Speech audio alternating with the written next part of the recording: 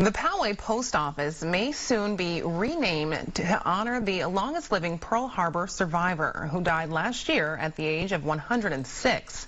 KPBS reporter Lynn Walsh tells us more about the plan to remember Ray Chavez. I'm very proud that I served our country and did what little I could to help win the war. Ray Chavez was humble when asked about his service in the Navy during World War II. Born in San Bernardino in 1912, Chavez had just finished a minesweeping mission when the attack on Pearl Harbor occurred. Throughout the war, he rose to the rank of chief and served on transport ships. Kathleen Chavez remembers her dad's service in the war and in the Poway community.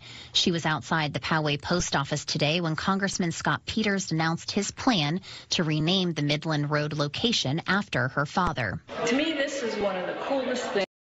It is, I'm very honored that they would consider my father for this, and I'm very honored to share his last name. Peters introduced the bill to rename the post office in Chavez's honor in May. He says it's now backed by the entire California congressional delegation.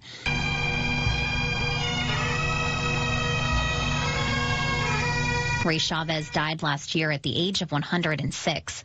Humble in life and death, his daughter says this honor would surprise him. He's probably looking down from heaven right now saying, gosh, I don't know why they're making such a big deal. I was just doing my job.